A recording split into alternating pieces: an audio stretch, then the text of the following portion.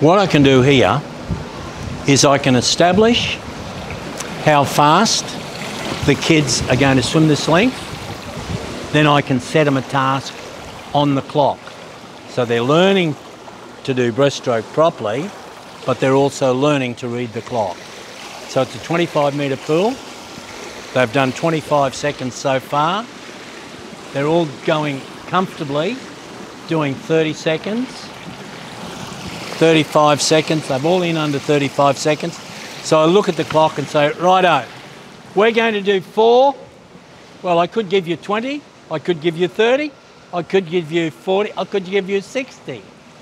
But we're only going to do 6.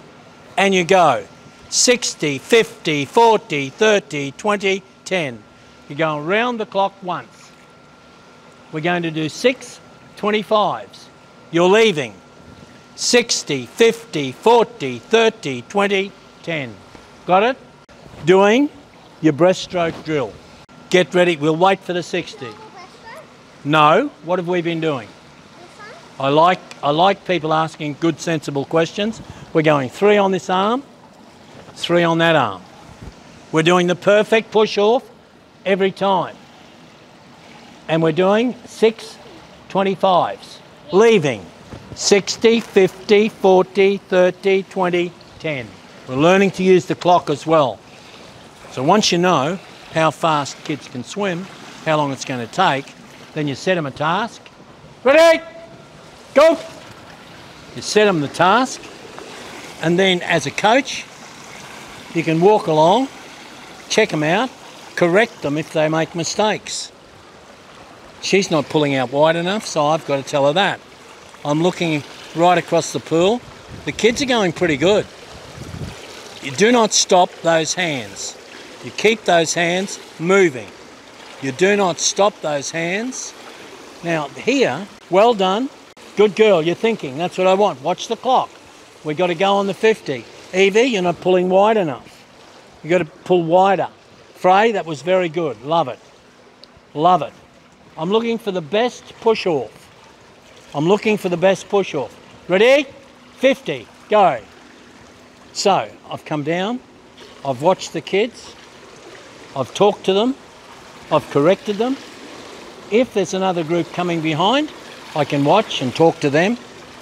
But good coaching is about good communication, setting the task and watching what the kids are doing. Then, hold that glide, stay streamlined. Very good, very good. All swimming is about good streamlining. Oh, it's coming up to the 40, 60, 50. Here's the 40. Ready? Go. So you set them a task they can do, but you stay on top of it. You walk along and watch. That's a lovely surface that time. She came up swimming. I'm pleased with that. I've got to tell them. If they do something good, tell them. Hold your glide. Kick hard. Kick hard. Glide. Kick hard. Glide. Kick hard. Glide. Kick hard. Everyone, very good. I love the way you kept streamlined off the wall in your push-off at the other end. I want everyone to do that. Everyone to do that. Hands are out. 60, 50, 40, 30. Ready? Go.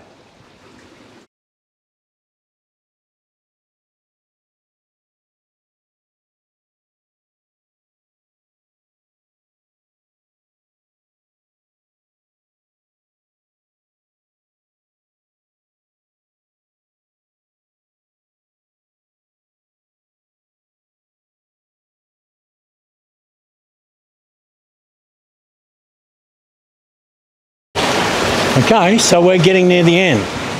We've just got, very good, everyone. 2 to go. 2 to go.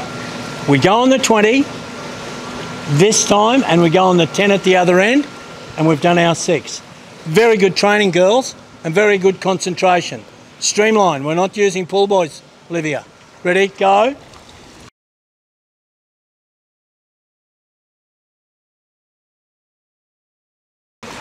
Elbows up and glide No pausing of those hands. This is what we're trying to do. We're going out, elbows up and shoot. Out, elbows up and shoot. We're on to the last one. You've done a good job on these. Make this your best one. Make this your best one. Ready? Go.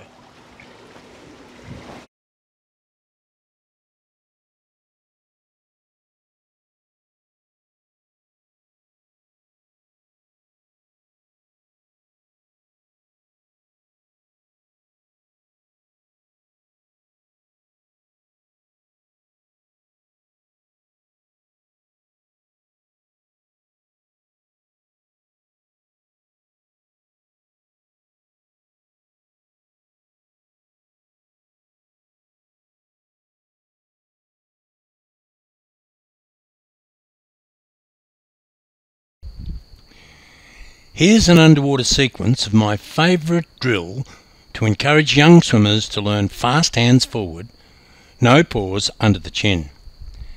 Have the young swimmers understand you want them to use just one arm. Have them breathe only after they have completed 3 one-arm pulls.